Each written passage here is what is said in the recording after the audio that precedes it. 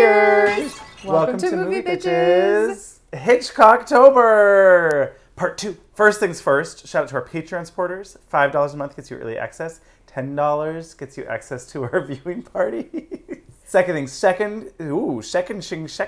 I turned into Sean Connery. We did that last week. Sean Connery, you know, the old money Philadelphian. Yes, it sounded very that. Very that. Well, you know, it's because of my tuxedo that was, you know, I'm sexy Bond. Slutty Bond? Slutty Bond. Slutty Bond. Isn't Bond just slutty, though? Well, maybe he's a little more discreet in his attire about it. Fair. He's a secret slut. Yeah. And I'm assuming that you do not know who I am. No, but those glasses are about to send me into a fit of rage strangling you, but... I'm the log lady from Twin Peaks, which you have not watched, but, you know, if you look... The show or the movie? The show. I mean, she's... Okay. It's the movie is a continuation of said show, and then subsequently they made a new show. So, all of the above. But my log has something to tell you. Second thing second. Shout out to our wine sponsor, Wink. Go to trywink.com/moviebitches. You get $22 off your first month of logs. I mean wine. Oh, right. Log. Sorry, now I'm just going through 90s log references. Anyway. It's log. It's log. It's big, it's heavy, it's wood. Third things third, make sure to subscribe, share, follow us on Instagram and Twitter. Now, if only Cher had been able to be in a Hitchcock movie, I just can't even imagine what that would be like. Oh. Well, because it would have had to have been, I mean, just like, if we're not living in a fantasy world where one of them's a zombie, it would have had to have been when she was very young. So. Very young. Here for it? Right? Very much here for it. When did he die? 79?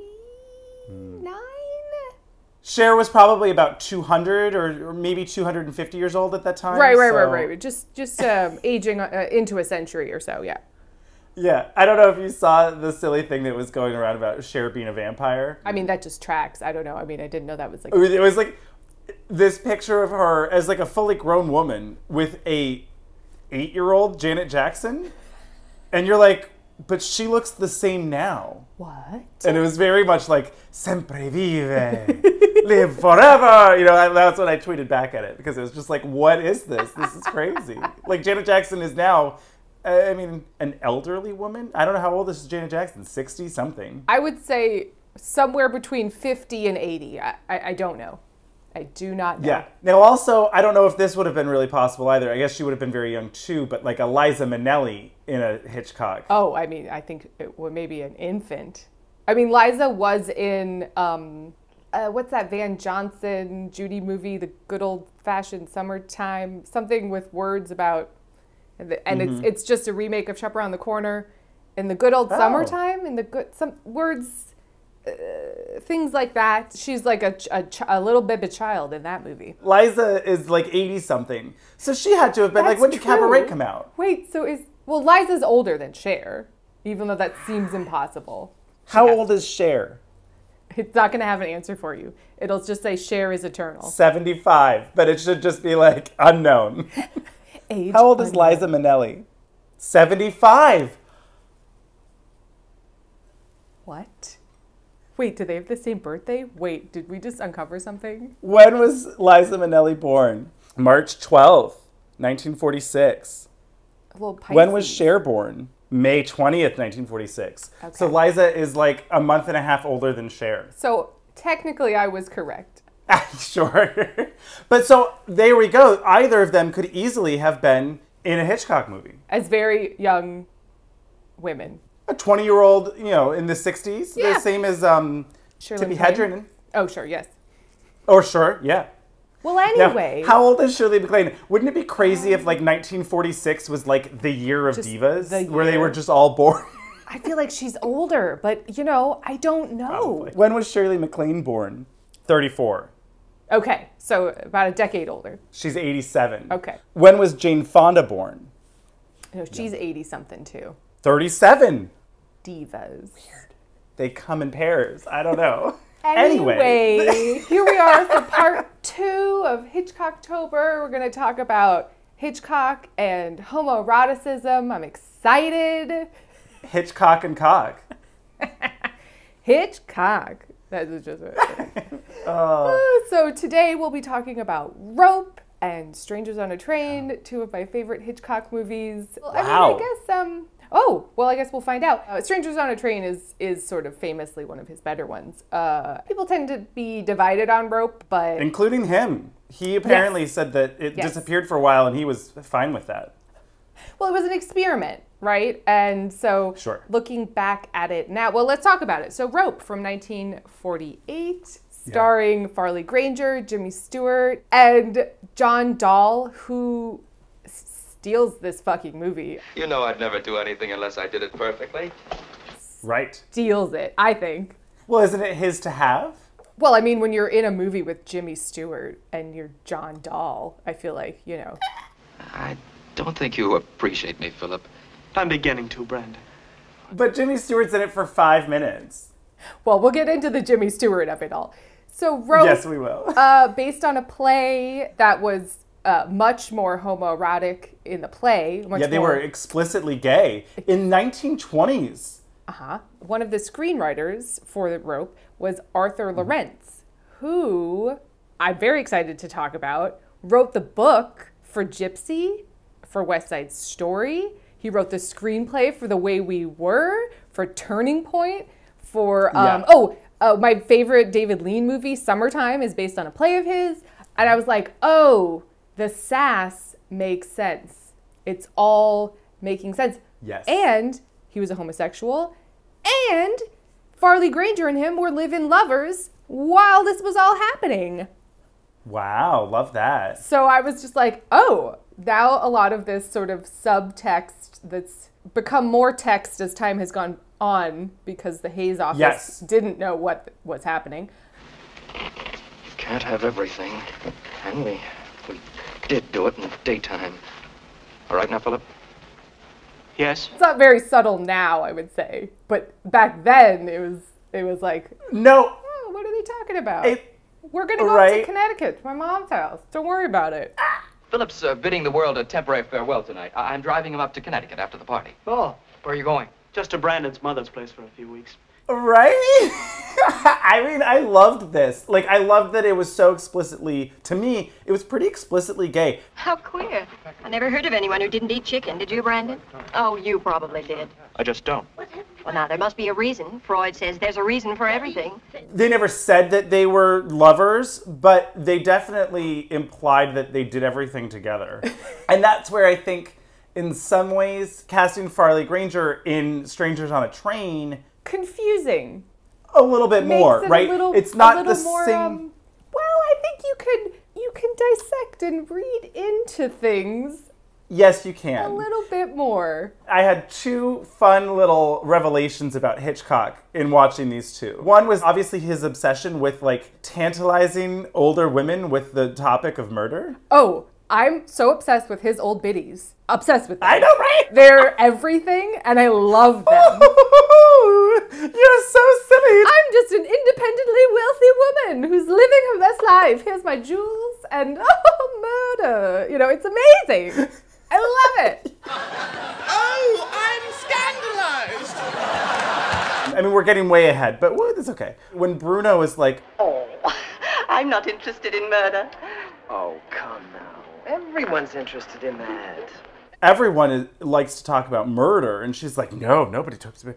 Basically, I realized with the homoeroticism of all of the, especially these two movies, you could really replace murder with sodomy or gay sex or whatever you wanted to call it. Sure. And that's basically just a, it's like, oh, we murdered David's pussy. There you go.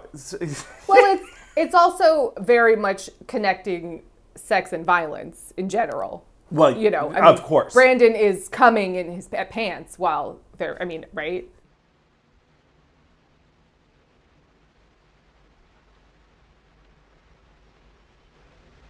Open it. He's Mr. Goopy Pants for this entire play, right? sorry about it. I never want to hear that phrase ever again. Okay. Well, it's just from David Schmader. What am I supposed to do? Okay, Mr. Goopy Pants.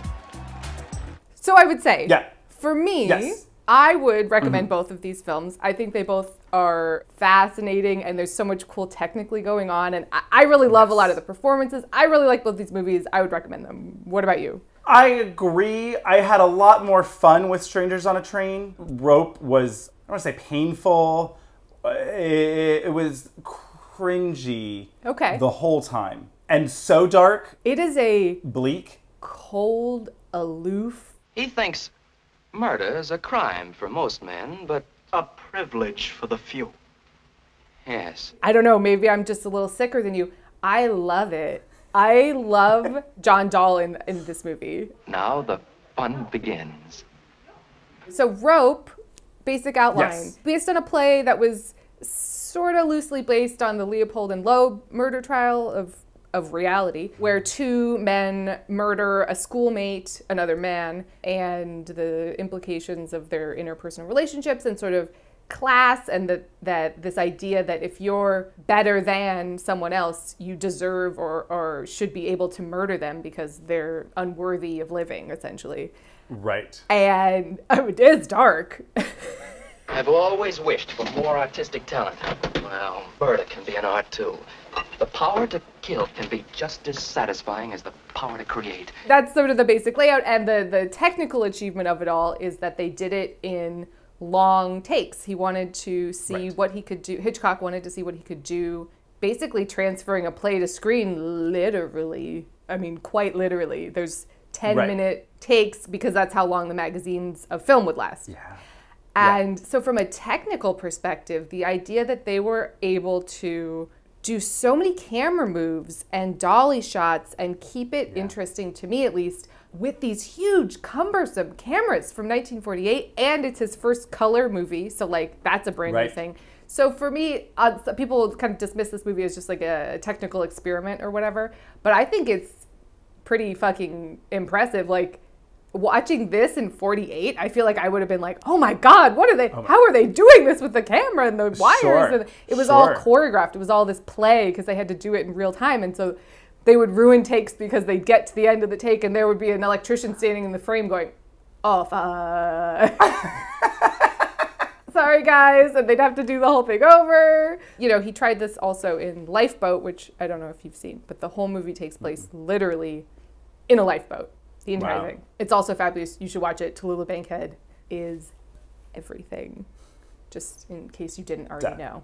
I thought everybody was killed. I never expected to see you alive. You know I'm practically immortal. I think for me, what made this movie bearable was the filmmaking. The pacing on both of these films is so different, but also so essential because the takes were so long. It's like a waltz.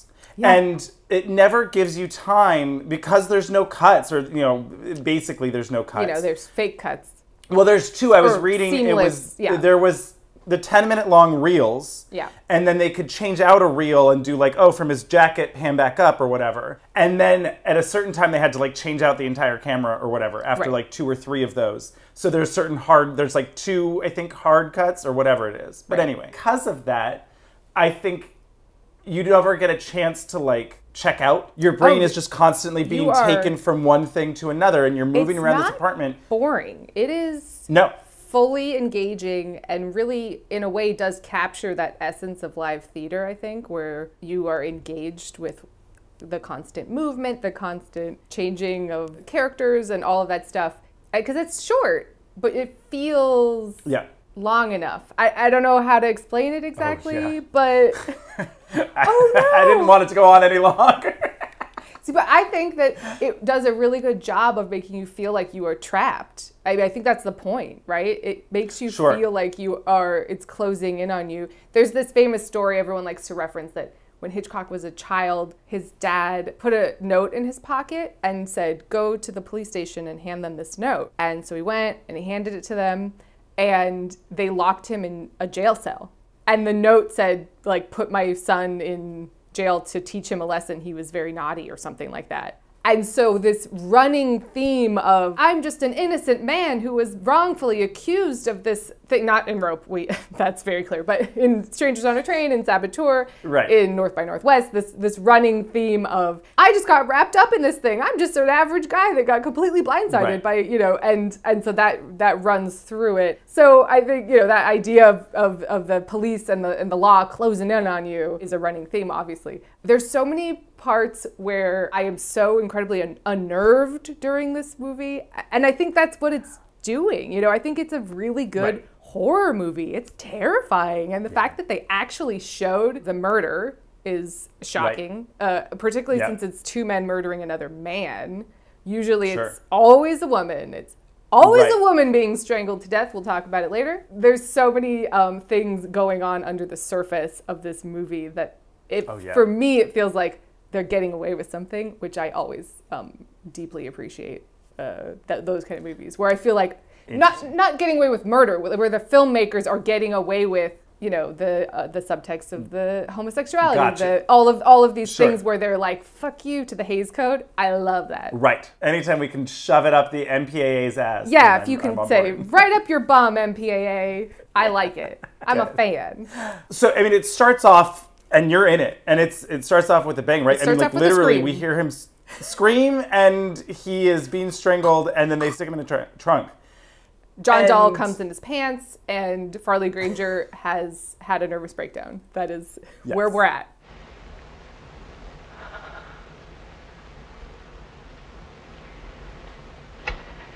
Don't.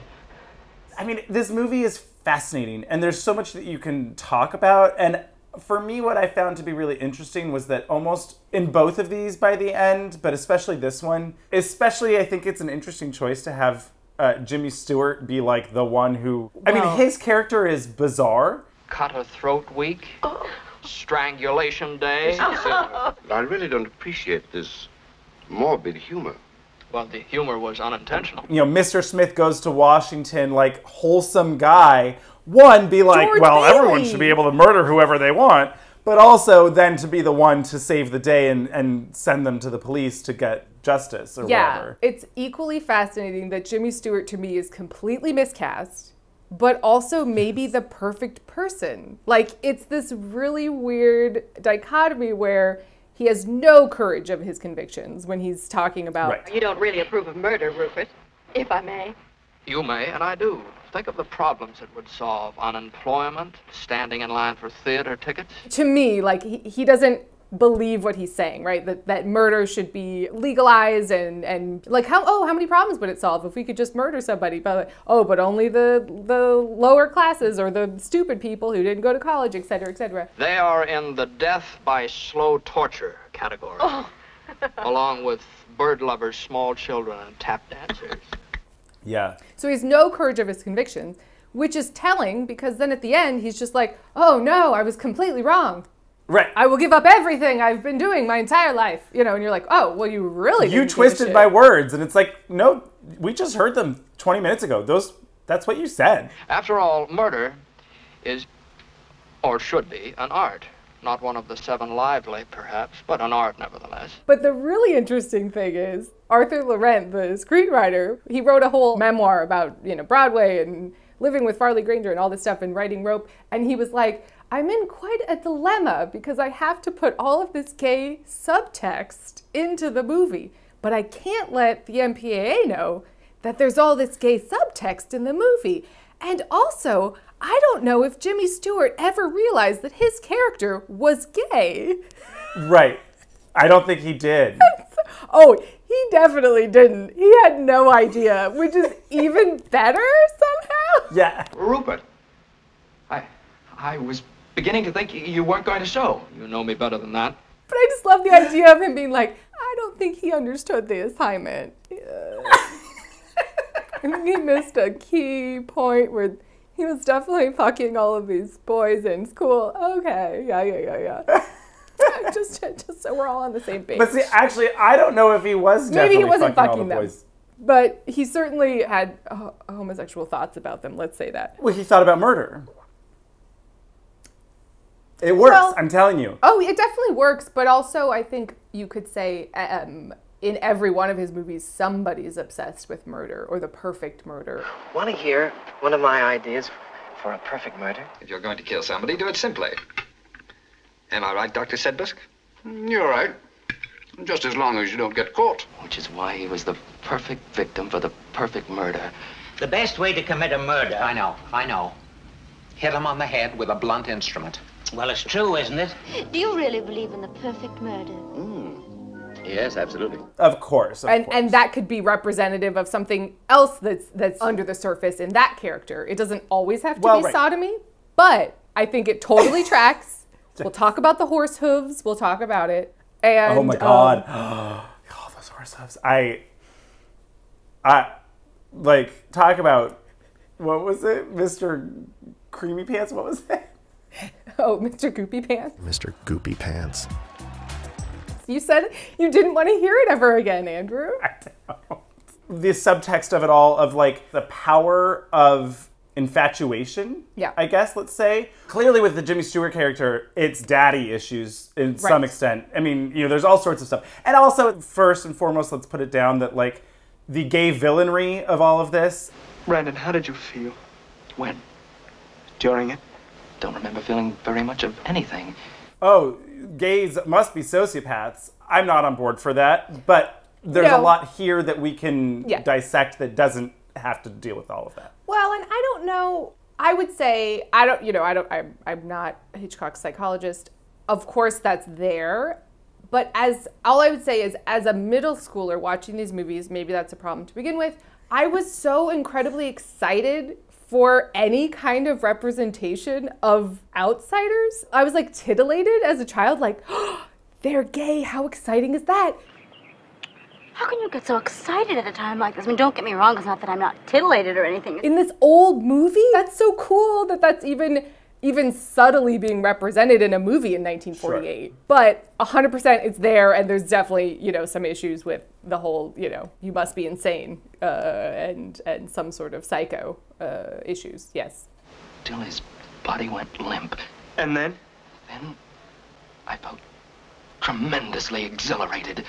It's all there. But I did love, like, clearly Brandon wanted to fuck Jimmy Stewart and wanted his approval and his Brandon wanted his to father fuck figure, everybody, you know, I think. Well, he wanted to fuck David. I think he wanted to fuck David. And David didn't let him. You know, I think there was no thanks. He had to go.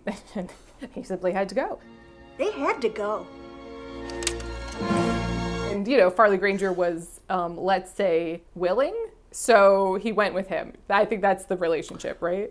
I think Farley Granger was more than willing. I think he was so in love with him that he was just... From Brandon's perspective, I'm saying, I think Brandon was like, oh, he will fuck me? Or, well, let's be honest. I can fuck him? Great.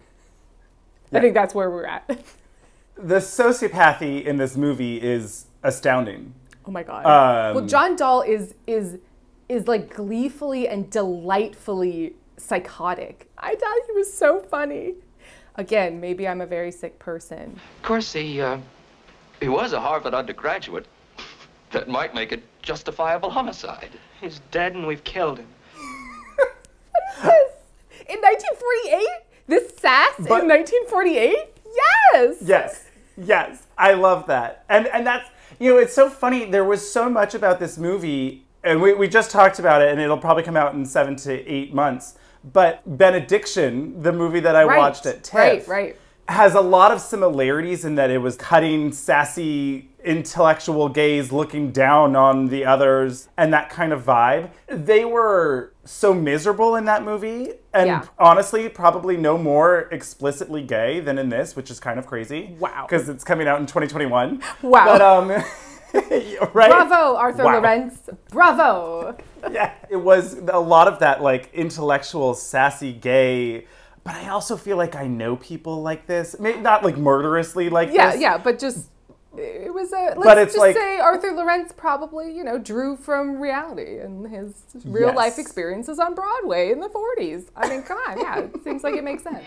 Some women are quite charming when they're angry, Janet. Unfortunately, you're not. Oh my God, can we talk about this New York real estate, though? This apartment. We haven't even talked about this apartment. And that backdrop, a miniature. Yeah, a miniature. A giant a giant miniature. I don't know what that means, but well, it's so big that it seems but it's tiny, and this matte painting with fiberglass clouds that they had to manually move as the sun was setting, and they had to redo all the sunset scenes because it was just too orange. Oh no! And so they had to reshoot the last half of the movie. But then also the neon lights that start flickering as it's starting to like get closer, and the pressure. Well, did you see the cameo? Hitchcock's cameo, you know, his famous, he has to have a cameo in every movie, is a neon sign that's just his profile that you could see. They had to figure something out, right? Who could have been in this tiny cast? Yeah. It's obvious for so many reasons why he gets the term master of suspense. And it's like both of these, so many examples of just like, that scene with the fucking metronome. I'll ask you, what do you suspect? I don't know if that's just because I took piano lessons for so long and the metronome is the devil, or it's universal. That scene has stuck with me. I'm just like, oh my God, he's playing a time code that's very all over the place. And we've got this metronome that's going that he keeps making go faster, and they're doing dialogue over each other, and you can hear the dialogue from the other room, and I'm just like, yeah. You could have said that. All right, I didn't. We're not eating now, Philip. What'd you lie to me for? Because I don't like to talk about... About what? I can't play with that thing. But he manages to know exactly the right time to break the tension for me, where the example I always use that is too long for me is the end of Back to the Future.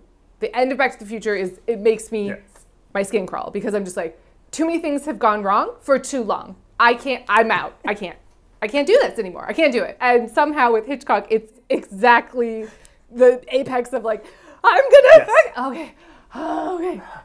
Or he subverts where you think the surprise is coming, and you go, I had no idea. Yeah, exactly. Or right, it's like there's often tension for then no reason. It's like oh my God, so tense, and then it meant nothing. Like the dog in Strangers on the Train, and you're just like, oh my God. It didn't matter. Oh, it was to distract me. I see. Right. So, you know, stuff like that. I realized, too, one of the things for me about Hitchcock, Brian helped me come up with, but because I said it was always fun and games until someone gets hurt. And Brian said, no, it's always fun and games and someone gets hurt. Oh, yes, absolutely. It's not until. It's the whole time. It's the whole someone time. gets hurt, and it's still fun and games. And it's fun and games. He's and playful. That's why I think, because I was really not into horror until later. I was a big old fraidy cat, but I loved Hitchcock. And I think a lot of that has to do with the releasing of tension constantly, building it up, releasing it, building it up, releasing it. And people are always having a good time. People are talking about murder, and they're having a great time. And, you know, that tickles a very specific part of my brain for some reason. An immaculate murder. We've killed for the sake of danger and for the sake of killing. We're alive. Truly and wonderfully alive. We've killed for the sake of danger and killing. Like, he is on a different camp level. Like, he is, he's up here. He is camp. He's full camp. He is, you know, he's got a permanent address. He is there at summer camp. He's there. Oh, I was going to say, just speaking about John Dahl and how fucking great he is. If you haven't seen Gun Crazy, you've probably seen the poster. It's one of those posters that maybe it was in public domain or something. It's just like the old movie poster that's in everyone's apartment. And it's like called Gun Crazy. So that's fun. Sure. It's so great. You have to, it's like the original Natural Born Killers. You have to watch it. It's so amazing. It's like a total B movie, and yet it's experimental and like ahead of its time. It's great. It's so great. Cool. So anyway, that was just a sidebar about John Dahl. Well, and they were gonna originally, they wanted Montgomery Clift and Farley Granger, which would have been very interesting because they were both homosexuals. And so, and I don't know if John Dahl, I didn't look into it. He wasn't obviously, I don't know, I didn't look. So, film historians William Mann and Karen Hansberry have remarked that Dahl was gay, but claimed in media interviews to have had a brief marriage in the early 40s. No marriage certificate has come to light, and his death certificate records him as never married. Hedda Hopper once linked his name with Jane Withers romantically. Well, that doesn't mean anything. Hedda Hopper was just a shill, so. Wow. I mean, yes. According to music journalist Phil Milstein, at the time of his death, Dahl had lapsed into alcoholism and was living with his partner, actor Clement Brace. Okay, so we've got the answer to that question. But yes, John Dahl was great. However, can we talk about the fabulous buns? Oh, we can talk all about the fabulous buns. Oh my God. In this lobster, I mean, I could see Lady Gaga wearing this now. This suit outfit with these huge shoulder things, but then it had a lot going on. Joan Chandler as Janet, the bubbly, sassy, vivacious beard of everyone. Be careful of my hair. It took hours. You smell dreamy. What is it? That swirl you gave me last Christmas. I always knew I had good taste. I guess. Right? She dated all three of these men? Yeah. Well, Kenneth still had gay vibes, too. No, Kenneth felt maybe the most gay, I'll be honest. I don't think anyone was gayer than... than Brandon. No. Farley Ranger? Yeah. Well, Philip was the only one that did not date Janet, so that tracks. That tracks. There you go. Yeah. But we've got Edith Evanson as the maid, Mrs. Wilson. She showed up in Marnie last week. And Constance Collier, character actress Constance Collier as Mrs. Atwater, who's talking about star signs and movies and her veil. And I'm not even supposed to be at this party. Right? He was thrilling in that new thing with Bergman. What is it called now? The something of the something. No, that was the other one. This was just plain something. Was it something or... Just something. Something. What did you see her in? I don't quite recall. The something. It's just something, yeah. If you wanted to know, they were talking about Notorious, which we're going to watch next week. Good. Love it. And Bergman. She's the Virgo type. Like all these, you know. Oh, I think she's lovely. Cary Grant and Bergman. They were, what was it? Something. Yeah. I really identified with that. Really, but this meta-ness I thought was very forward, you know, talking about movies in a movie that's not really about movies. You know, usually, Singing in the Rain, yeah, that's meta. They're talking about movies because they're in the movie. But this, you know, it's so... Well, they're New York socialites. Well, of course, but it just felt so fresh talking about having Hitchcock write in or Arthur Lawrence or Hume Crone, who adapted it too, talk about actors that he had worked with previously, about his movies. You know, I was all there. It was fun. I think I like Mason as much as Errol Flynn. I'll take Cary Grant myself. Oh, so will I. Capricorn, the goatee leaps. It was also weird to me to have Jimmy Stewart be in on that conversation where they're talking about these other movies, and it was like as if now... Who are you supposed to be in this world? Like, okay. What's this, though? What's happening here? What? Who is having that conversation? I didn't like the new girl much. Definitely Scorpio. No, I didn't like her either, but her clothes were fabulous. Simply divine. Absolute heaven. I must see it. I didn't like that new girl very much. She must be a Scorpio. I thought that was really funny.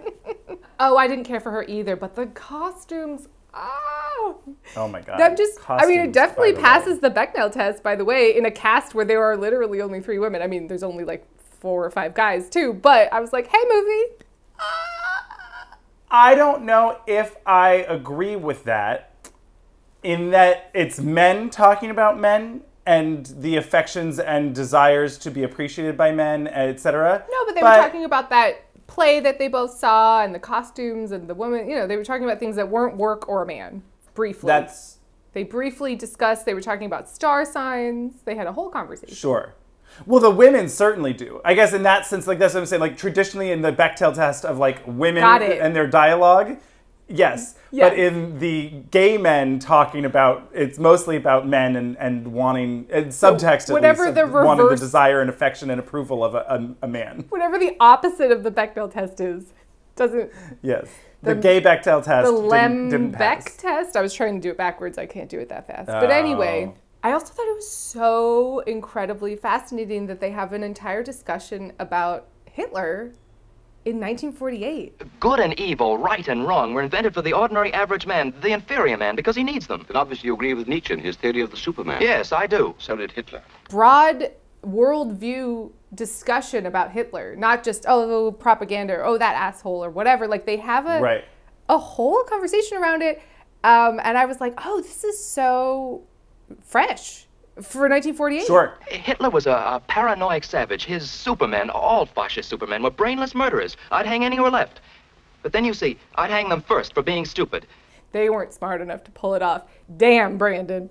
Well, either were you, Brandon. No. This kind of goes back to what you were saying last week about the Hitchcockiness of it, where it's like, you know, dealing with murder and it's still fun, and like the father, like the external figures or whatever, there's always someone who kind of levens it up. I compose a little, and there's nobody to tell me that the results are anything but brilliant.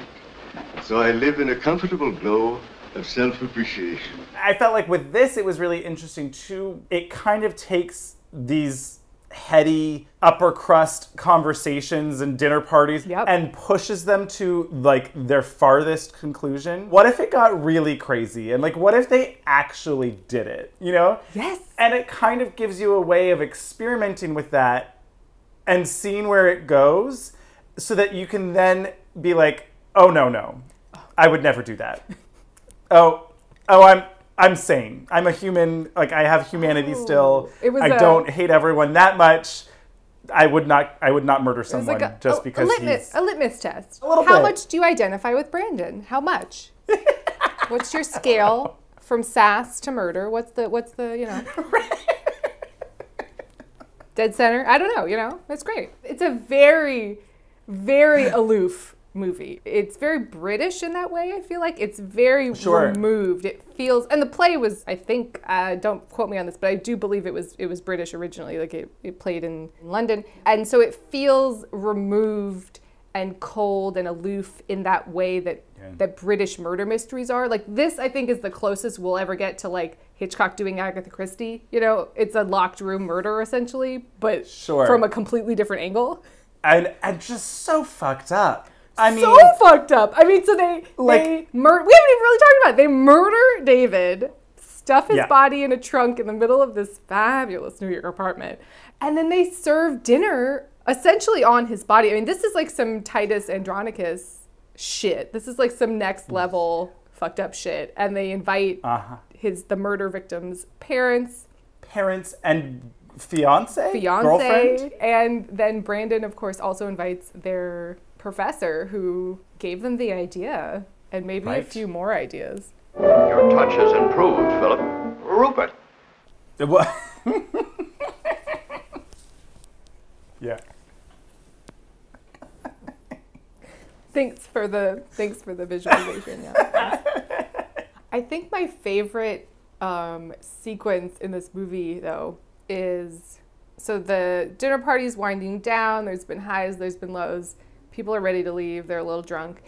And Miss Wilson is cleaning up the trunk, cleaning up the dinner table. Right, and we get this great shot. This movie does a really great job of claustrophobic close-ups where dialogue is happening and you just see the person you need to see who's reacting to what's going on. And so you really feel it all. But this shot is just Jimmy Stewart's back, half in the frame, and Miss Wilson slowly taking things off the trunk, bring them to the dining room. He does this the best. You, the audience, are going, oh no, they're gonna get found out. But oh no, once she takes that second candlestick off, I mean, it's all over there. She's just gonna open the trunk, and you're going, oh no, oh my God, stop talking, turn around. And you're going, wait, they murdered him. I want them to open the trunk, right? Oh no. I'll help you with that, Miss. Oh, thank you, Mr. Cadet.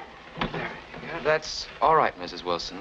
You can put the books back when you come in to clean in the morning. I did, but at the same time you don't, because you don't want the family to like then see his murdered body sitting in the trunk that they've been eating dinner off of the whole time. Well, I think it does a great job of, we don't see that scene, right? That would be too sad. The mom doesn't come to the party because happenstance, so the fluky aunt gets to come, so you don't feel as sad. It's not as like, somehow they really ride the line where you can keep enjoying it and not just go, oh fuck. And I don't know, to be honest, how much for me, I feel like I was on one side of the line where I was just like, oh God. But yes. But like I said, the filmmaking keeps you in it. You know, it starts off and you're repulsed. We've killed for the sake of danger and for the sake of killing. That's irredeemable. And like, now what? You know? But it keeps moving and the camera keeps moving and everything keeps moving. And so like anytime, it's been 10 minutes before there was any chance for you to pause and want to just be like, oh, I'm going to turn this off, because it keeps moving and moving and moving. Yeah, yeah. And I think that really keeps the pace and keeps the audience bought in. Oh, yeah. Without me just being like, I can't with this. I don't want to watch any more of this sociopathic nonsense. And so then you still get stuck in it. And then by the end, finally, obviously, it's like, this is terrible. You're a sociopath and you deserve to go to jail. Well, see, and then you're like, okay, good. I'm not crazy. Maybe I'm more fucked up than you. But I feel like the ending is a total like, oh, they didn't pull the trigger. He's just going to renounce everything he thought he believed in. A man should stand by his words.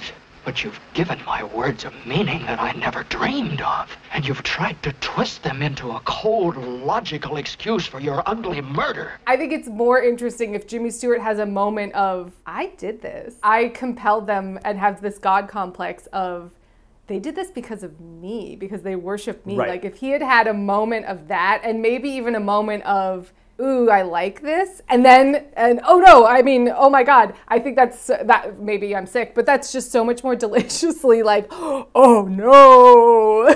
There must have been something deep inside you from the very start that let you do this thing. But there's always been something deep inside me that would never let me do it. What's interesting about that is that to me, that's where it would have gone if he wasn't Jimmy Stewart and realized that his character was subtextually homosexual and also potentially sociopathic or what. Like, if this person, and that's what was so weird, is that it's such a quick 180 for this character. I mean that tonight you've made me ashamed of every concept I ever had of superior or inferior beings. To, at a dinner party, being like, no, I am deadly serious. I think people should be able to be murdered. And then be like, oh, you twisted my words. I didn't say that people... You definitely did, sir. We just heard you. I don't hold with the extremists who feel that there should be open season for murder all year round. Personally, I would prefer to have cut a throat week. I kind of want to cut together, instead of Jimmy Stewart's like, aha, Columbo monologue at the end that is okay. Would love to cut in Divine's speech from Pink Flamingos when she's like, condone first-degree murder, kill everyone, you know, just like...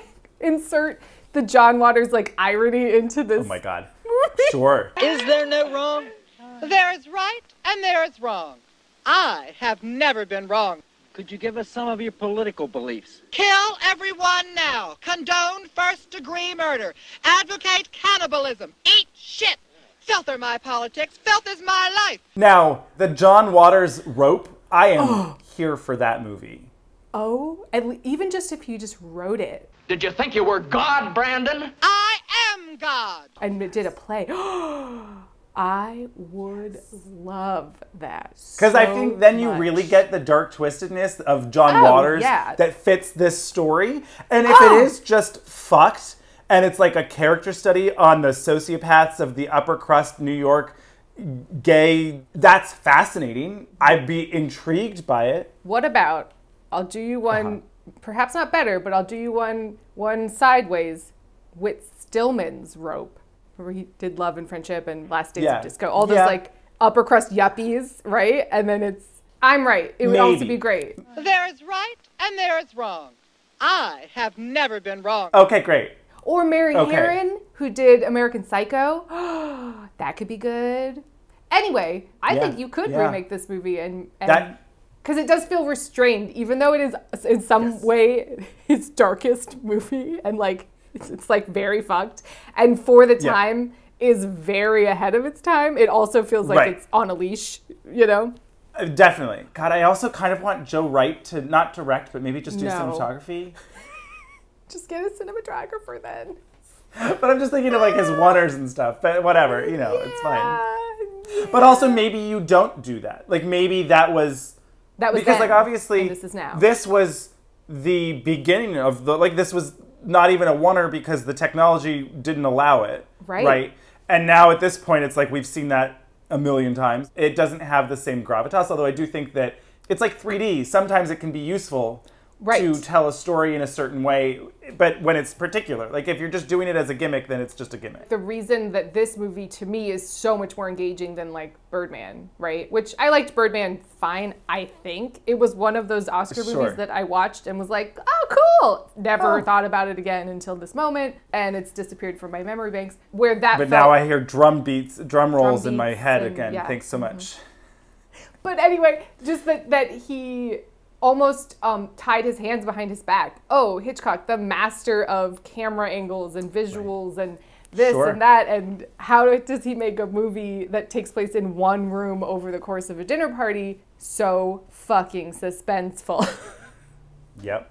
So yeah, Rope. I don't know. Do you have anything else you want to say about it? I wish we could have seen the bedroom.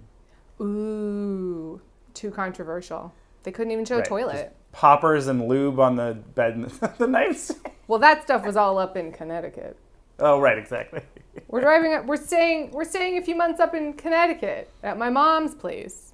Well, he plays the piano. Oh my God. He's gonna play the piano while I dispose of bodies? Dispose of a body. I mean, right?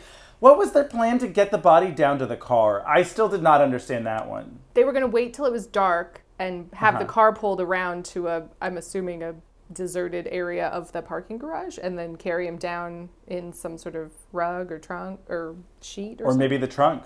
I guess just bring him in the trunk. Yeah. Oh, we're schlepping down this trunk. You know, we got to pack heavy for Connecticut winter, you know? Well, here, you can relax. I have to take it up to the country. There have been several burglaries, and Mother's a bit on edge. You know, it wasn't a great plan. I did love, though. So Jimmy Stewart gives a not very rousing speech about morality, and, you know, I was wrong, and you're like, oh, that's disappointing. And he fires the gun, and the police are coming. Right.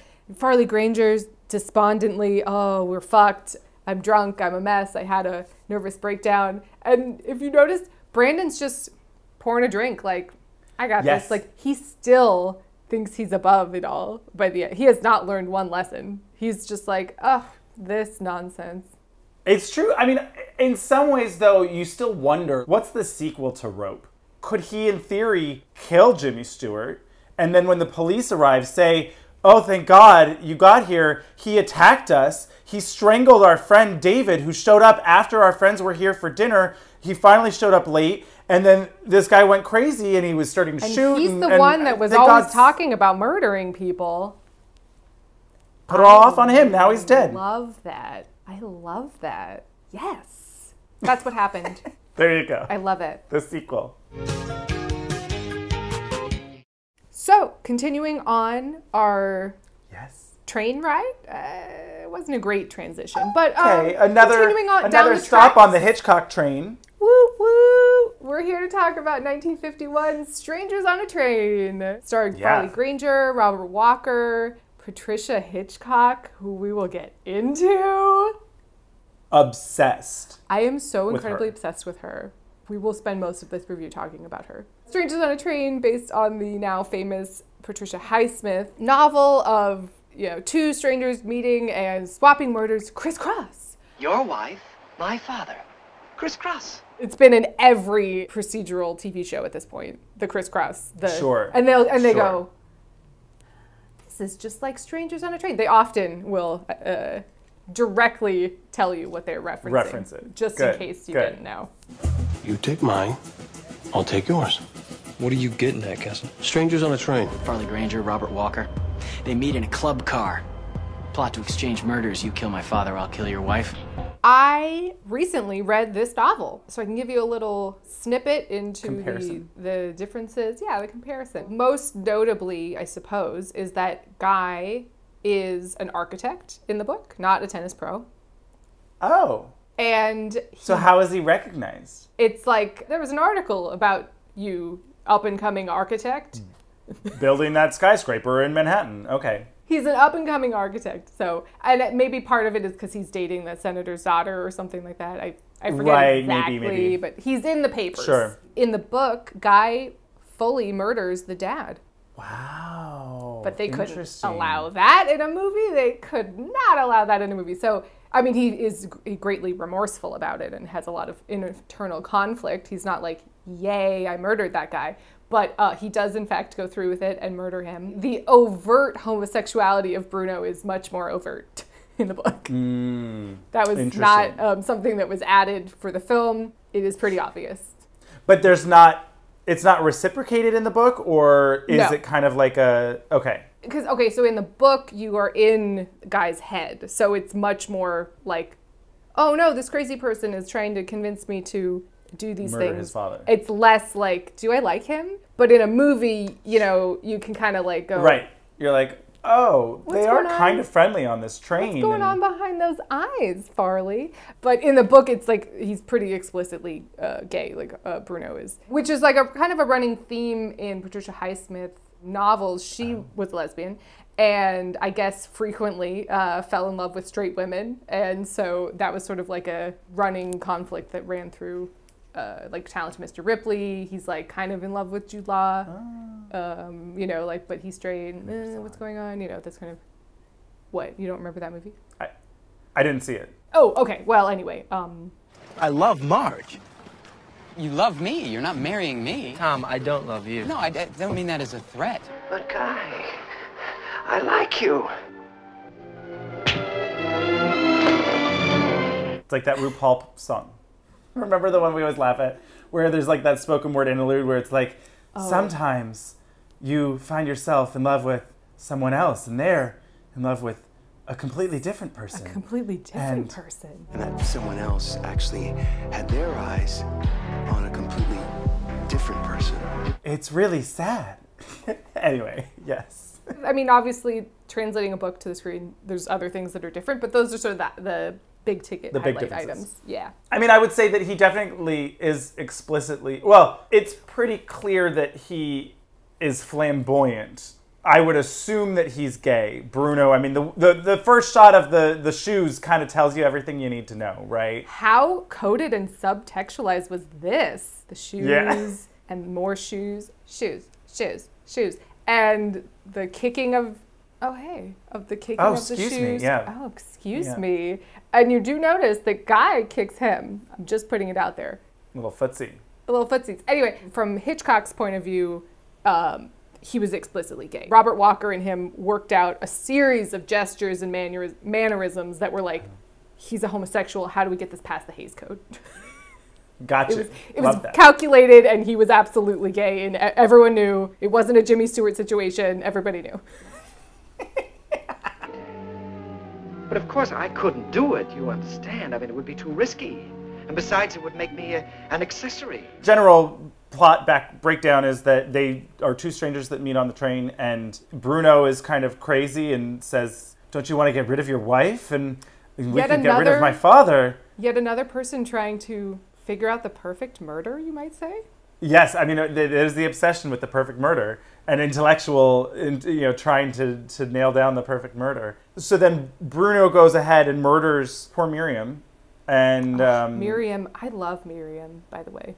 Did you? I mean, because she's just such a bitch. I could be very pathetic as the deserted little mother in a courtroom. Guy, think it over. I was excited to see such a bitch in a movie. It was great. Yeah, she's pretty cold-hearted and manipulative and... And to show... Well, okay, so yes, Farley Granger has an estranged wife. He wants a divorce. She's sort of like, you're getting rich now on this pro circuit. Maybe I'm going to keep you in this marriage. I'm not getting a divorce. You little double-crosser. I didn't want this divorce, you did. That's what you've been harping about for the past year. It's a woman's privilege to change her mind. Yeah. And the fact that they explicitly state that she is pregnant with another man's baby, I thought was very taboo for the time. Oh, skip it, Miriam. It's pretty late to start flirting with a discarded husband. Especially when you're going to have another man's baby. Yeah, well, it's interesting, the casting of Farley Granger for this role, and maybe in some ways it makes sense. To me, he reads so gay. I don't know what that means, but like he just does. There's just something too about this role where it's so weak, or also just so like trapped, right? He's trapped by Miriam, then he gets trapped by Bruno. It's not my baby. Yes, but people don't know that guy, do they? And I'm assuming that at the time there was not like DNA paternal, testing that you could be like, oh. No, Montel Williams was not yet on the air. Right. Right. I mean, there may have been, I bet it was very expensive and time consuming, and by that time the tabloids would have already had it, and et cetera. Right. So. His intended marriage to Anne would be completely ruined, and, We'll talk about Anne. We will talk about Anne. You didn't?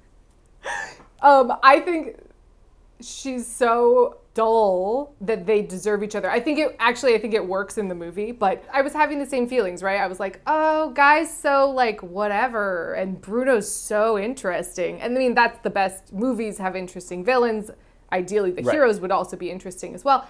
But then I was thinking about it more, and I was like, oh, he is this pretty playboy tennis player that hasn't really had to deal with anything in his life. He's just kind of coasted by on his looks and his talent, his tennis talent, his prowess or whatever.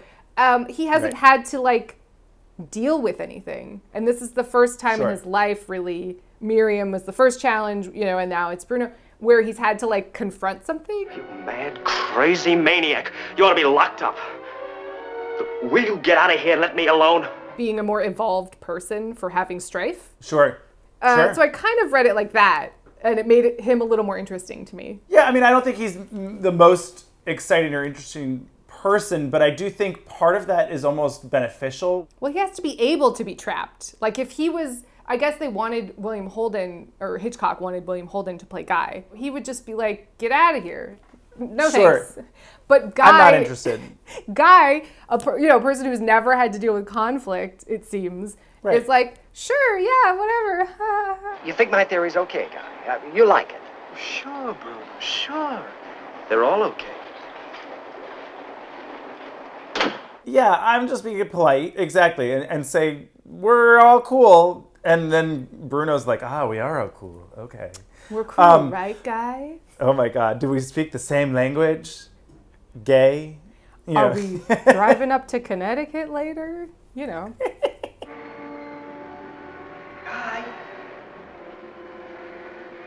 Over here, Guy. No, but I do think that the blank slateness of Guy also allows... I'm sorry, it sounded like you said Blake Slate, like it was his name. I did. And now I kind of love that for some dumb Hallmark movie that we write where there's like a generic action hero. His name is Blake Slate. I like Blake that. Slate. I like that a lot. Anyway, continue. The fact that Farley Granger is a blank slate allows the audience to not necessarily see themselves in him, but to see themselves in that situation, right? It becomes a placeholder for anyone watching to be like, oh my God, what if I was stuck in this situation? What if I got, somehow by being polite, got caught up in this crazy situation? Is there someone in my life that I want to murder? Everyone has somebody that they want to put out of the way. Oh, now, surely, madam, you're not going to tell me that there hasn't been a time that you didn't want to dispose of someone? Your husband, for instance? No, Mrs. Cunningham. Blood everywhere? I suppose I'll have to get a gun from somewhere. Oh, no, Mrs. Cunningham. Bang, bang, bang all over the place. Blood everywhere. Knock him on the head with a hammer, pour gasoline over him and over the car, and set the whole thing ablaze. You'd have to walk home on your own? You'd have to walk home? No. I guess I just I love her reaction. No. Oh. No. Oh, I did it wrong. I didn't do the murder right. You don't mind if I borrow your neck for a moment, do you? Oh, if it's not for long. I want to talk about the composer, Dmitri Chmomkin. I'm doing my best. He is fantastic, but he did the score for a couple of really good movies that I want to highlight. Mad Love with Peter Lorre, where he's an obsessed mad scientist who he puts the hands of a serial killer onto the woman he's obsessed with's boyfriend because he loses his hands in a tragic accident, and then the hands come alive and so. Oh, it's so good. It's so good. From like 1935 or something. Oh my God. If you want to see Peter Lorre just doing it all. He believes he murdered his father. Foul suggestion! You gotta watch Mad Love. But he also did You Can't Take It With You, Only Angels Have Wings, It's a Wonderful Life, Red River, talk about homoerotic subtext. Can I see it?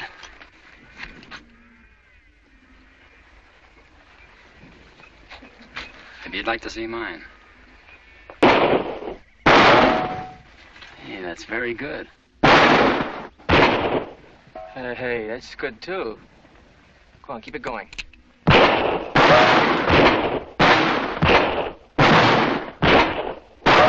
What was all that shooting a while back? They was having some fun.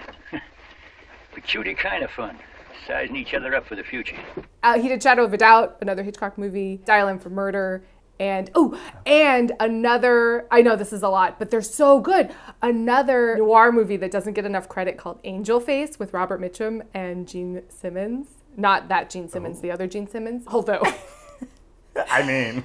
Gene with a J. That movie is wild, so good. So anyway, Dimitri, bravo to you. The soundtrack is amazing. But this movie also marks the first collaboration with Hitchcock and Robert Burks, his cinematographer, that basically he did from this movie clear through Marnie. He didn't do Psycho, which was interesting. I was like, oh, of all the ones to skip, he must have been busy. Something was going on. But like, yeah, all of the famous ones, he did them. Brian and I were laughing that it just seems like Hitchcock can never capture a staircase at a regular angle. Oh, but of course not. Why? Why would you?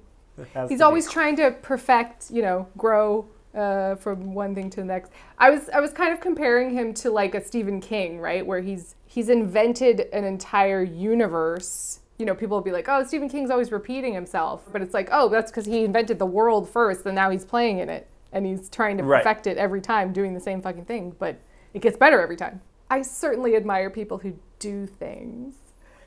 What a great opening line. Oh, I certainly admire people who do things. Just perfectly encapsulates Bruno's character. Done. Yes. Well, then what does he say to you about, oh, my father, he has all this money and he wants me to... I catch the 8:05 bus every morning, punch a time clock somewhere, and work my way up selling paint or something. We should talk about Robert Walker for a little bit of time because he really is the driving force of this movie and is so incredibly fantastic, evil, charismatic, funny. I mean, when he pops that little kid's balloon... Bang, bang! Oh my God, right? I was like, I want a gif of that, just like... Ooh, also I want that lobster tie. Oh my God, right? Yeah. Loved that. So yes, they meet on the train and Robert Walker decides that he's gonna go through with his master plan to commit the perfect murder by murdering Guy's wife without his knowledge or his consent or his confusing consent. Oh, we do talk the same language, don't we? Well, sure, Bruno, we talk the same language. Thanks for the lunch. Oh, I'm glad you enjoyed it. I think that's what's interesting, right? Is that it's just enough of, well, you wanted me to do it, which is not really untrue. But at the same time, it's so sociopathic. Well, it reminded me of, there's this Ian McEwan book called Enduring Love, and then they made a movie about it too, that's about this syndrome called, I'm going to say it wrong probably, but it's called something like de Clerambault or something. It's like de Clerambault. And it's this disease where you think someone is in love with you by like subtle things they're doing. Like you read into everything and become increasingly more obsessed with this person. And so I think in the original case, it was like, I want to say she was in love with the king at the time or something. And so the curtains would always be opened at this time. And she had invented in her mind that meant that he was still in love with her. There was all these like, things that she was inventing or reading into that were not happening. It reminded me of that actually a lot, where he's just like, but we totally had this conversation and you said I should definitely do it, right? And it's like, oh no. Yeah, but it's still, there's enough of a kernel of truth there where you're like, well, he did want... It's not true. Yeah, is it? And that's Patricia Hitchcock, right? That's our truth sayer. Miriam went there with two boys. They're the ones who found her, so they're not suspects. But you probably will be. One doesn't always have to say what one thinks. Father, I am not a politician. I'm not a politician, Dad. I was so obsessed with her. I love her so much. She's my favorite part of this movie. Pat Hitchcock plays Guy's new girlfriend's sister, Long Walk, who is also obsessed with murder. Is she? Oh, yeah. Remember when she's talking to... Guy, did you know Mr. Hennessy helped crack that axe murder I was reading about? You know, the one where the body was cut up and hidden in the butcher's shop. He was locked in the icebox with the left leg for 6 hours. I think by the end of the movie, she's learned her lesson that maybe that's... she flew too close to the sun. But I think she's absolutely obsessed with it. Or investigations. Right. I think that's... Like she that. seems intellectually intrigued. Like she seems so smart and 5 steps ahead of so many people and whatever that I was just like, I want her to solve this. Police will say Guy wanted Miriam out of the way so he could marry Anne. The crime is thought the police first go after the husband anyway, and Guy had every motive. Can she be the one that just like figures out how to make everything resolve neatly? That would be nice. So I was like, Guy, what are you doing with Anne? Clearly you should go fall in love with Barbara. She's way more awesome, way more fun. You'll have a great life, but you want to be a boring senator who's going to just, loves Anne. You know, ride the line and live a normal life. It's pretty boring. Can't be helped, darling. It's not your fault. It's not as though anyone can say you had anything to do with it. Barbara was so much more interesting to me. Barbara was fabulous. Oh, Daddy doesn't mind a little scandal. He's a senator. But he still gets Barbara in his life, so there you go. And he gets to fuck Anne. That dress at that party, oh my God. Fabulous. So gorgeous. I mean, don't get me wrong. She looks stunning. Ruth Roman is a beautiful woman. I just think she was kind of, you know, plain toast in this movie. She's sort of like, I'm here. I'm your doting woman. What? You might have murdered your wife. Oh no, darling. That means that we can't be together. Even more terrifying than the murder itself was the horrible thought that if you had had anything to do with it, we would have been separated, perhaps forever. Instead of saying, for a second I thought you murdered her and I was going to be very upset because I thought that you had murdered her, she says, then we couldn't be together, darling. Right. Yeah. For a second I thought you were a murderer and then we couldn't be together. Not for a second I thought you were a murderer and then I was dating a murderer. And that was upsetting to me because no. And you need to get your priorities straight. I still think it'd be wonderful to have a man love you so much he'd kill for you. Every line that came out of her mouth, I was like, yes, yes. Bitch. Wait, we haven't talked about Bruno's mom, and I feel like that's a very important conversation to have. I like them to look just right. Did I file them too short? Oh, no, Ma, they're just fine. Marion Lorne, who plays Mrs. Antony, who also was Aunt Clara in Bewitched. I was having a very deep, I know you from, oh my God, it's Bewitched. The amount of hours that I watched Bewitched, and the amount of actors that it turns out I know from Bewitched is right up there with Frasier. It's like right up there. It's either, they were from Frasier, or it was Bewitched. But Mrs. Antony, I mean, she might be just as certifiable as Bruno. Definitely. You're a naughty boy, Bruno. Well, you can always make me laugh. The apple doesn't fall far from the tree, I guess, you know? Oh, I was trying to paint St. Francis.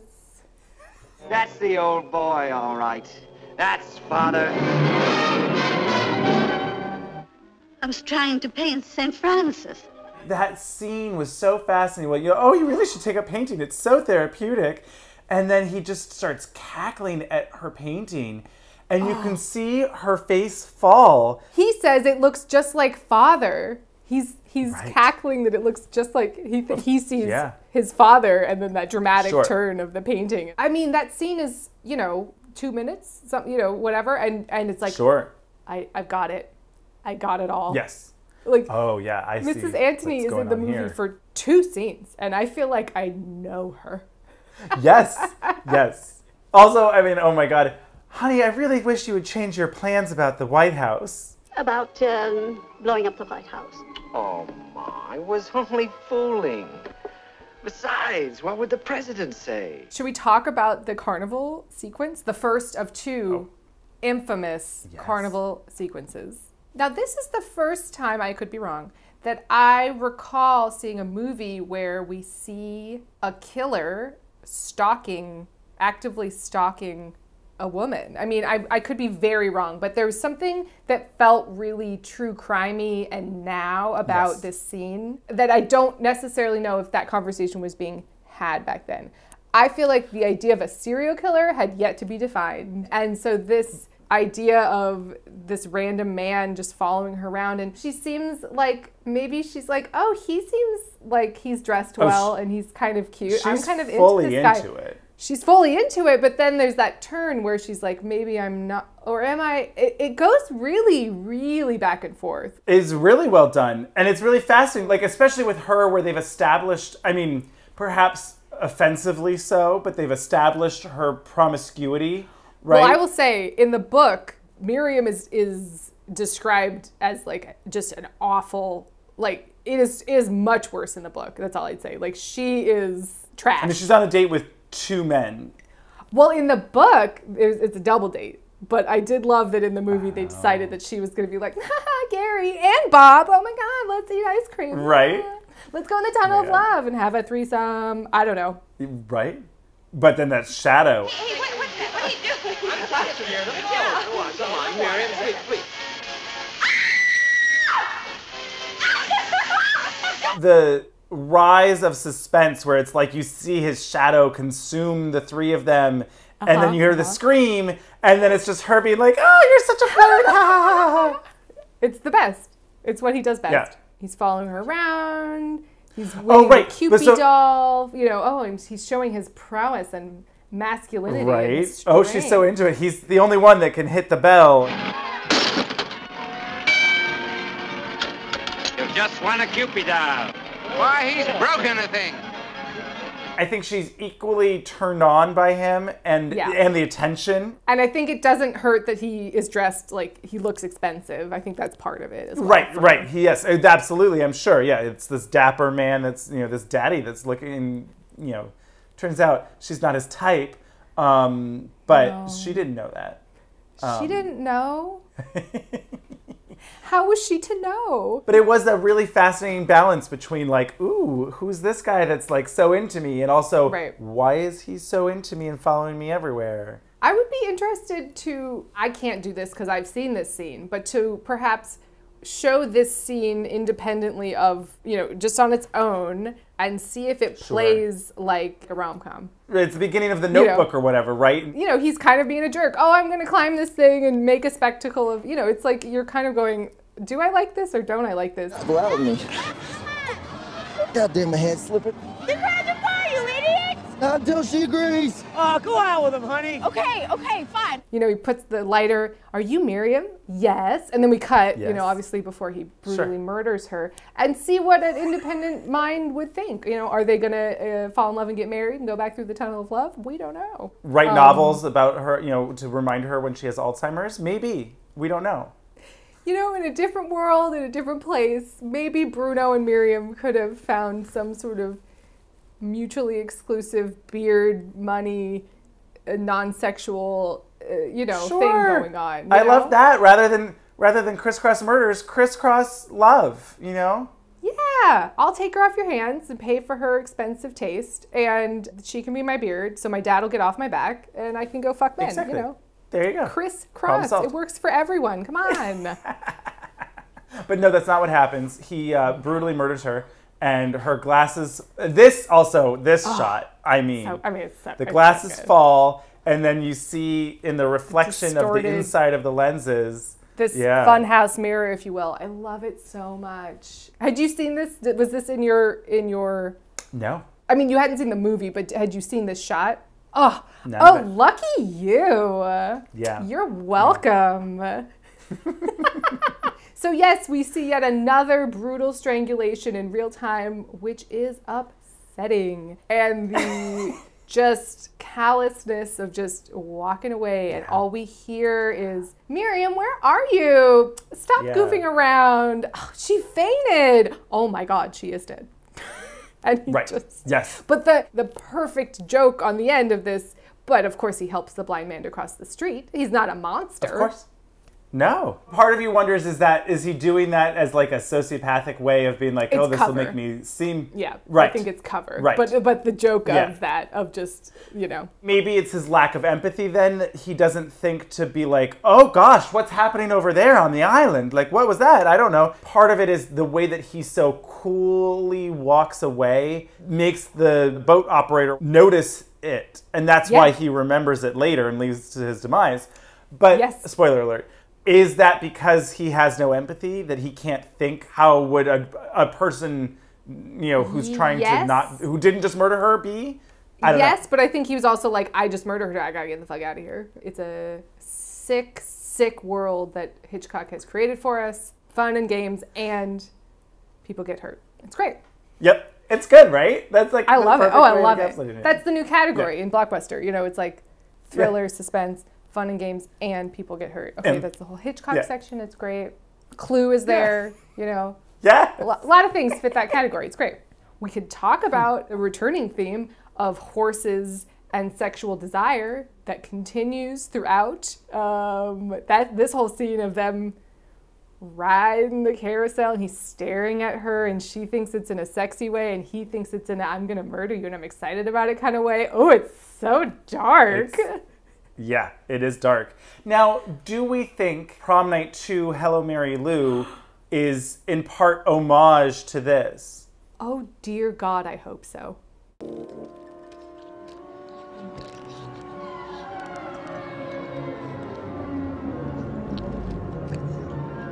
I hope so with all of my heart. With my cinephile heart, I truly, truly hope so. Now, again, females expressing their sexual desire through horse. It's a thing. Maybe I should write a thesis on this. Maybe you should. It comes up more than you'd think. I mean, that's true historically, just like women were, the only time they were allowed to be like alone and like away from, shall I say, rich women who were, you know, in society were allowed to be alone and away from it all and perhaps express themselves was on a horse. So, you know. Right. Be athletic and get your blood pumping, all of the above. This time I want you to really grind into the saddle. I think I'm getting it. Faster, faster, faster, faster, faster, faster. There's something here. And physically, physically also, yes, obviously. But the band plays on. Can we briefly talk about Fuck Island? I don't know what we're like. Oh my God. Yes. So they go through the tunnel of love onto Tom Sawyer's Island, which is just, you know, they're going to watch the submarine races and fuck? I mean, what was the plan? Was Miriam going to fuck both of them? I think so. Perhaps. I think so. And you know what? Good for her. I mean, that is how she got pregnant probably, but like... Right. I mean, contraception was not really readily available. But anyway, perfect place for a murder. Yes. I think it's time that we really delve into Mrs. Cunningham and her diamond necklace. She's the one that he strangles at the party. Oh my God. Yes. Oh my gosh. So that's Norma Varden, who I knew mostly from, she plays Mrs. Lady Beekman from Gentlemen Prefer Blondes. You might be interested in my tiara. I always carry it with me, afraid to leave it in the stateroom. For some reason, I've seen that movie like way, way, way more than others. You might know her from, she's in Sound of Music. She plays Frau Schmidt. Does that ring a bell? Frau Schmidt? No? We'll find her. Maybe she's wearing a fabulous diamond necklace and plays the exact same part. Fräulein Maria, I'm Frau Schmidt, the housekeeper. How do you do? How do you do? I'll show you to your room. Follow me. That name does sound familiar. Like when you said it, I was like, I feel like that sounds familiar. She was not on Bewitched. I looked. Shoot. But we're at the fancy dress party and Bruno has snuck in. Sorry to pause you, but I did find it really weird and confusing, I guess, that he's like, this is the perfect plan in that no one knows that we have ever met and therefore there's no motive. Meanwhile, after I murder your wife, I will then show up and stalk you everywhere and appear in public with you and many other people, thereby linking us publicly. It's a flaw in his character, but he says, you wouldn't return my phone calls. I had to bring it out. You know, I had to talk to you somehow. So it's like he's tying his own noose and is being dumb, but he kind of says like, well, you wouldn't do what I was saying. I mean, oh my God, when he's in Gay Alley across the street, guy. Oh my God, right. Hello, Guy. What are you doing here at this time of night? Well, you don't seem very pleased to see me. Guy, come over to my shadowy corner. What's that now? What's happening? What's over here? You've got me acting like a criminal. I mean, well, that was what was so... I think that's what's fun about this one, is that you really are just like, well, what would I do? What do you say? Or whatever. I mean, I get frustrated with these kind of plot points and stuff where you're like, well, you just tell the truth and then...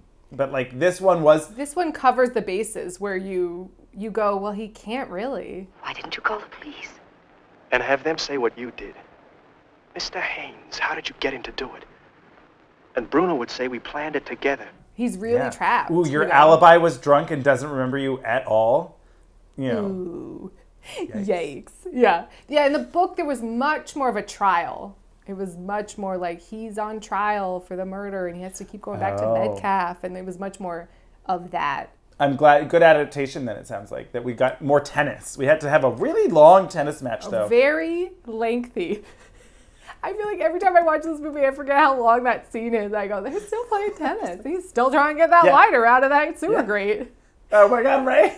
I mean, it doesn't cross over to me too painfully, too long. I think because the same thing, it's not like, and also this is happening, and the Gungans are fighting, and also they're trying to break out of the palace, and he's flying around and trying to, it's not too many things happening at once. So right, no, it's just meanwhile, and he's racing the clock, and he's racing the clock, and they're both trying to, get to the island. I did sort of love the commentator, the tennis commentator, that was just like... Guy Haynes is hitting harder, hurrying up the play, taking chances I've never seen him take.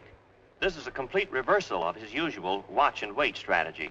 Did Bruno inadvertently, make him a better tennis player because he forced him to confront things and evolve and have strife in his life and have to, be... They describe his tennis playing much like his character. He's lackadaisical. He waits for them to come to him and sort of sees what happens. And I'm like, well, that's his character. And this is the turn when it's like, oh, suddenly he has to make a fucking decision. He has to go on the offensive. He has to actually take, control of things. But Mrs. Cunningham. Mrs. Cunningham.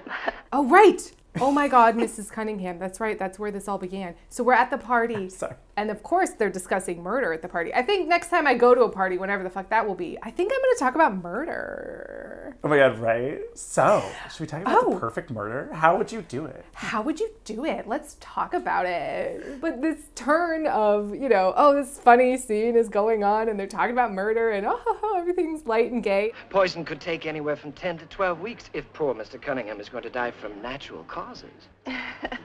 This is so haunting. He's like, I mean, I love the idea that this was in some way acceptable. Here, let me show you how I can strangle you at this party, and no one notices. He goes into a feat of rage and is staring at Patricia Hitchcock because she has not the same, but almost the same glasses, and that push in on her and her face. Oh, it's so good.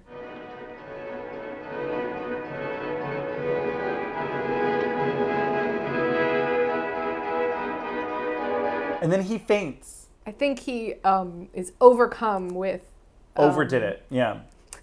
Oh, overexert. You can only strangle someone, maybe twice a month. It's hard. Well, it seems like this is his first murder, in all honesty. Yes, indeed. But it didn't seem like it would be his last were he not caught. Well, certainly that. Although you could argue in some way that he also seemed somewhat regretful. I think that was what we were supposed to see, and him seeing Miriam's face in Patricia Hitchcock again, was that he's replaying it and feeling like there's some sort of guilt there, perhaps. I don't know. I read it that he was remembering it and liking it and wanting to do more. That's how I read it, because he lost control. And either way, the funniest scene? No. One of the funniest scenes when Ruth Roman Anne then goes to his mom and is basically, I was like, what was the plan, girl? She's like, so your son murdered my boyfriend's wife because they met on a train, and he's like a full psycho. So can you just like go ahead and turn your son into the police, and that would be great, because then like my boyfriend can get off of it, and like it won't be a big deal, and we can like go get married. Is that something that you'd be like into, or what do you think? Your son is responsible for a woman's death. Did Bruno tell you this? Well, of course not, Mrs. Anthony. But there you are. Well, how do you know that he did it? Did he tell you? Did Bruno tell you that? No. Mrs. Anthony, you have to make him do something about this. Don't you see that just one word from him would get Guy out of this dreadful situation? Like, what was that conversation? You've never met me, a stranger. I'm coming into your house, and I would like to tell you that your son is a psychopath. Also, he's murdered someone that you've never met and don't know about. Also, I'm a stranger. What do you think? Can you turn him into the police so my boyfriend can be free? Yeah, Anne doesn't have a lot to do. I guess she's the pretty older sister of a rich patriarch and is, you know, was trained her whole life to get married and be a nice politician's wife. Oh, but speaking about Barbara, because we could talk about her till the end of time, I did love her distraction to get the police throws away chalk from it. or whatever all over his crotch. I think it was supposed to be makeup, but oh, powder. It was powder, yeah. And she's just patting his penis, just patting that penis on her knees. Just I'm sorry. I love it. Really.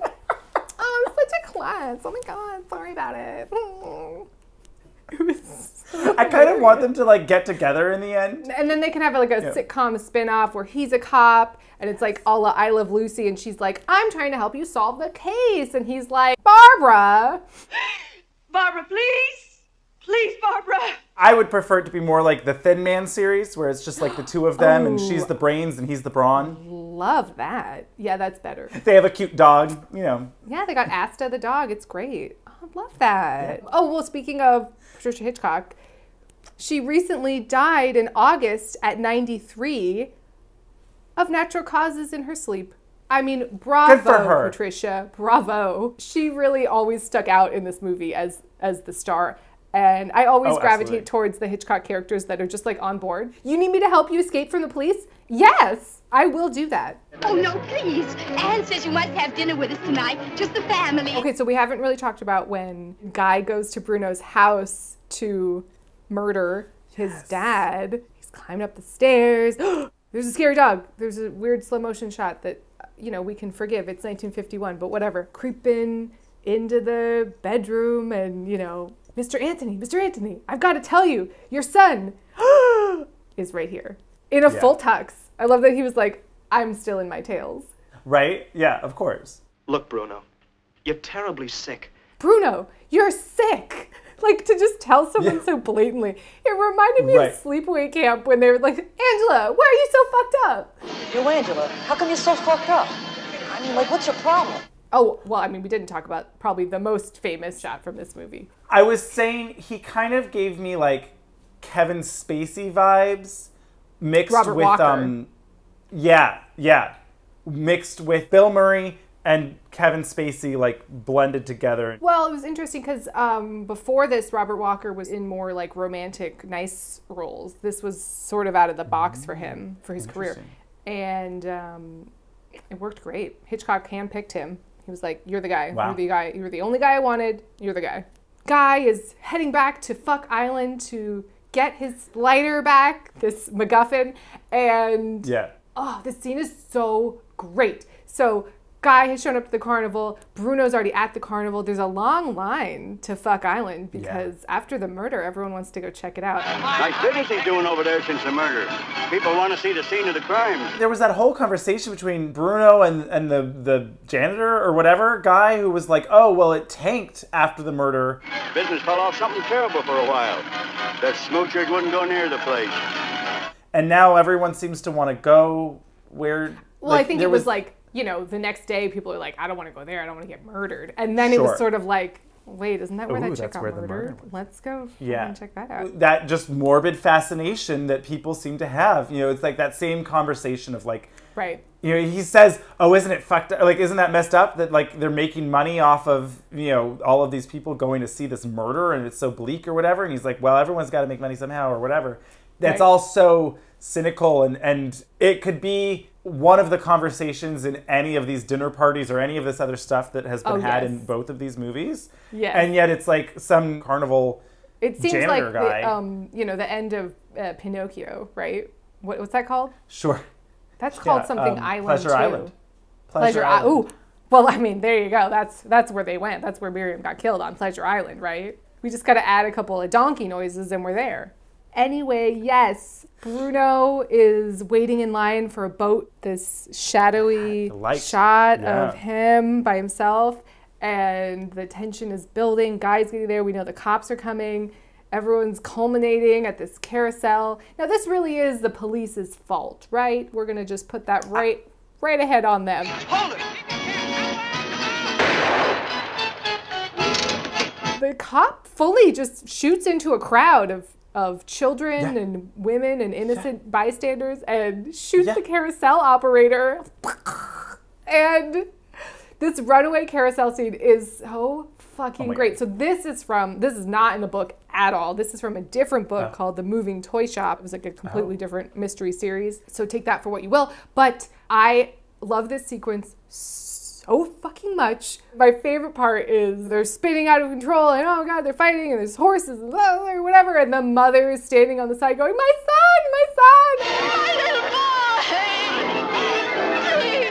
And it cuts to the son and he's having the time of his life. Yeah.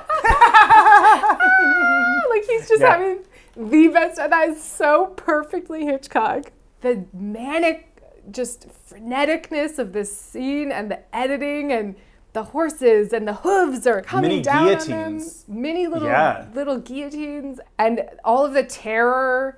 All of the terror. I mean, well, first of all, a few things. One, why does the carousel have this speed? Why did they build this carousel? To fly into space? I don't know, but they did, and that's where we're at. I think the safety, precautions of carnivals was like a lot less monitored back then, Sure. Again, this suspense where it's like you're watching this old guy crawl underneath this super fast moving planks, and meanwhile there's all this craziness going on above them, and then he just stops to like, ooh, so sweaty. This is a harrowing situation right now. That was a real stunt, and apparently Hitchcock closed his eyes the whole time because he was convinced it was going to go wrong. He said he would never do anything that dangerous again. He was terrified. It was like a whole big thing. But yeah, the combination of like the rear projection and the miniatures, and it still looks so good, I think. I mean, it looks fantastic. Yeah. And this, essentially metaphoric sex scene between them, I want to say. I mean, it's all culminating, let's say, to a climax of them finally getting physical. I mean, we don't know. There's more gray area in the movie with whether or not Farley Granger perhaps is passing as a straight man and is trying to live a normal life, right? But Bruno maybe sees something in him.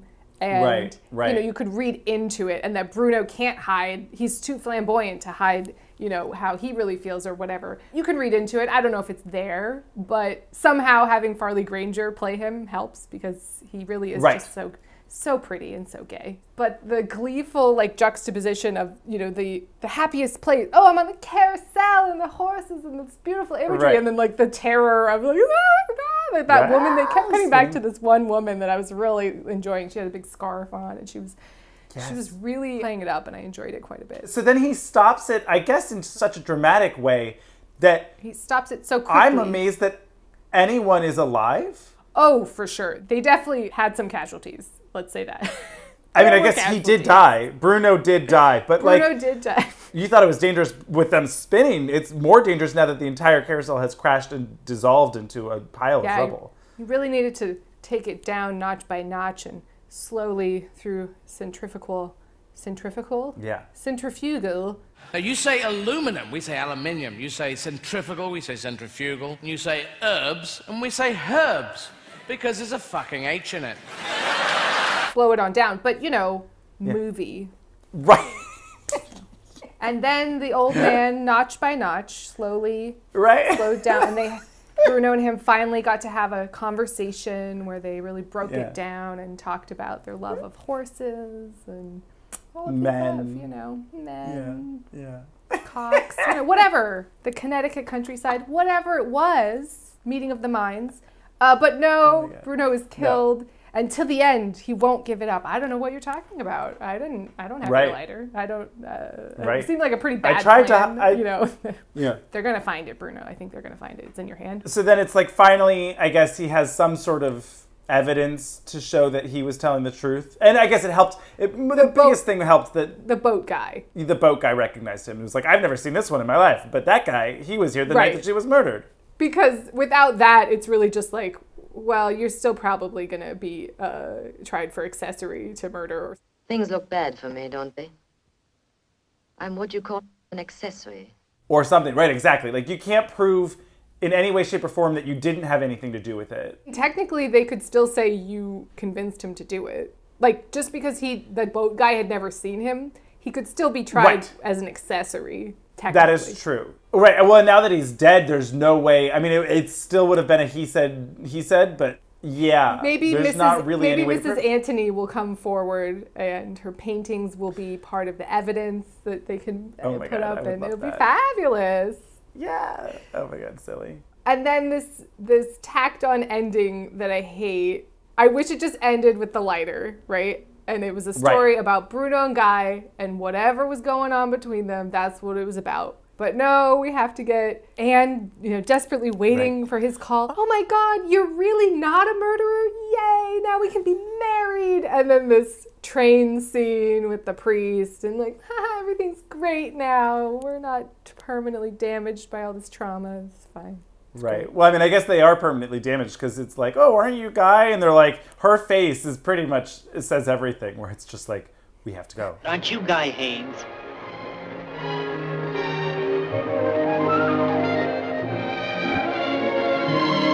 The ending is disappointing, but, you know, doesn't ruin the movie by any means. It's a product of its time. Both of the endings for Rope and this are happy, I guess, you know, as much as you can be after a vicious murder. They don't go super bleak in terms of like society or people as a whole, you know, which is nice for me. It makes it a little bit more fun and games and someone gets hurt and not just like, oh, people get hurt and people are fucked up. But sometimes you can have some fun. Different vibe, yeah. Different vibesies. Certainly. Well, that is Strangers on a Train. I'm so excited you got to see it for the first time. That is like so incredibly exciting to me.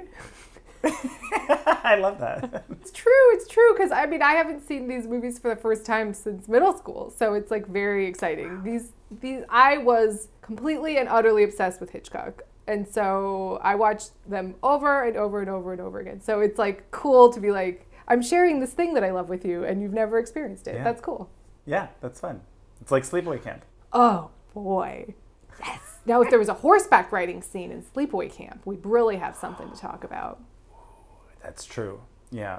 Well, cheers to John Dahl and to Patricia Hitchcock. Oh, my God. Yes. Yo, Angela, how come you're so fucked up? I mean, like, what's your problem?